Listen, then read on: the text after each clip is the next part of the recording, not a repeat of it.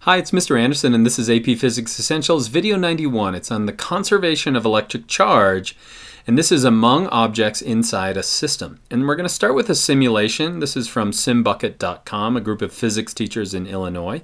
And what I'm going to do is take a balloon, I'm going to rub it on a sweater, and what it's going to do is it's going to pick up the electrons. It's going to pick up a negative charge. Now, if I hold that next to a conductor, like a bucket, it will be drawn to it. And the reason why is that it's pushing those negative charges away, which can move in a conductor, and so it's drawn towards the positive charge.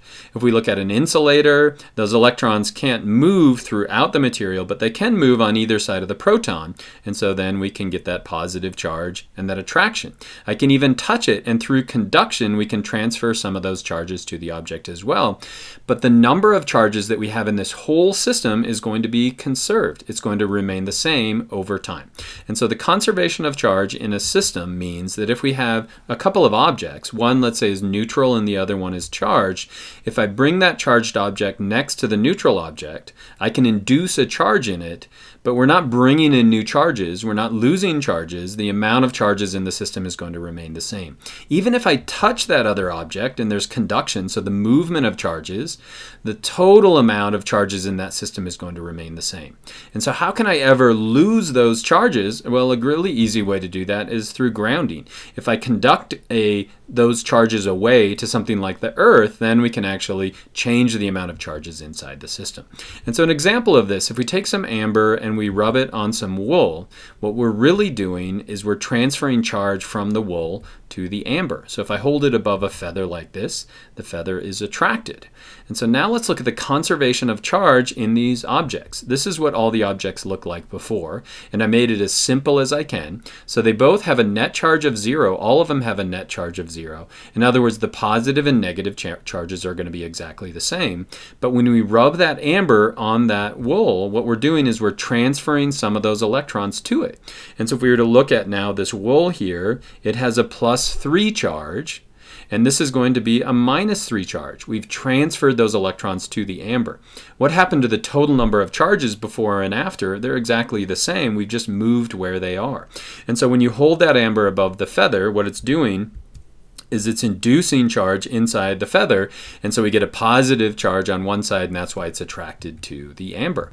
So we could see the same things through conduction. So let me charge up that amber again, and I'm going to use a pith ball. So the pith ball, same thing as the feather, it's going to be attracted to it, but it'll quickly be repelled. Why is that? There's conduction. We're actually transferring some of that charge from the amber to the pith ball. Now they both have a similar charge, and we get that repulsion. So let's look at the conservation of charge here. So they all had a net charge of 0 to begin with. We transferred some of those electrons to the amber, but we then transferred some of those electrons to the pith ball. And so at the end, this has a negative charge, this has a negative charge, and so we have a repulsion between the two.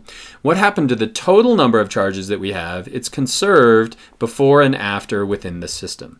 Now, how can we get rid of some of that charge? You can see that we have an excess amount of negative charge. If we're to connect a wire to it and connect that to the Earth, then we're going to have movement of those electrons to an area where there are less electrons. And so what we're going to be left with is a net charge of 0 in the object again. If we want to add charge to it, we're going to have to charge it up again. And so now let's kind of apply that using another simulation. What we've got here is an aluminum can, and then I can charge up a glass rod, which has a positive charge, or a rubber rod, which is going to have a negative charge. So if we have the glass rod that has a positive charge, note that wherever I move it, that aluminum can is drawn towards it. So these are my two objects in this system. Now let's add a rubber rod that has a negative charge. Wherever it is, the aluminum can is going to be drawn towards it. So if I put it on the left side, it's going to be drawn to it as well. And so you can't see the charges. And so before I click the button and we move forward and I show you the charges, you should be thinking, where are those charges in the two objects and how are they moving so that we get this attraction? And so it takes a while to think about it. Remember that can is a conductor, so the electrons can move within it. And so let's start by showing the charges in the glass rod. Glass rod is going to have a positive charge, and so watch what happens. The electrons are drawn towards that positive charge. You get a buildup or induction on one side of that, so we have a negative charge, and so there's an attraction between the glass and the can itself. The can is neutral, remember, but we're inducing a charge inside it. Now what would it look like if we look at the rubber rod? The rubber rod, remember, is going to have a negative charge. And so what is it going to do to the electrons? It's going to repel them, so it's pushing them away. Now we're left with the protons, the positive charge, and that's where that attraction is coming from.